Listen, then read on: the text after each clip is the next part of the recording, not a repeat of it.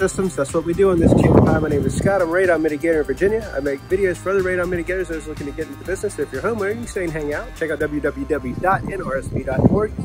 That's the National Radon Safety Board. Just plug in your zip code and that'll pull up the list of certified professionals in your area.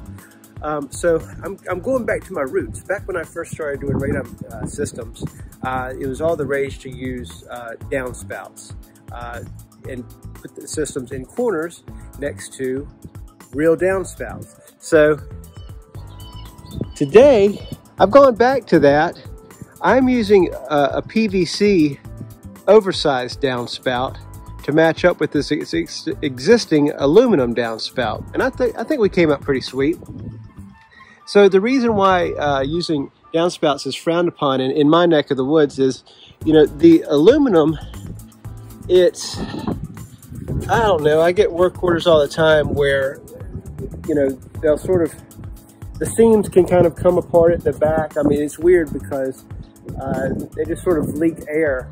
Well, there you go. Like you see there, so it allows water to pass through, but it's not airtight. So that's what the problem is.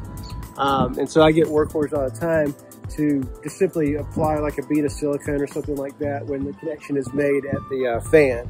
So at any rate, we're doing it with PVC. Everything's airtight, and I think we came out pretty sweet. So anyway, whole purpose of this video is to share what's been working for me. Ideally, it helps you.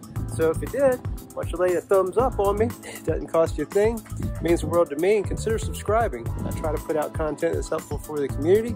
And have a great day. Thanks for watching.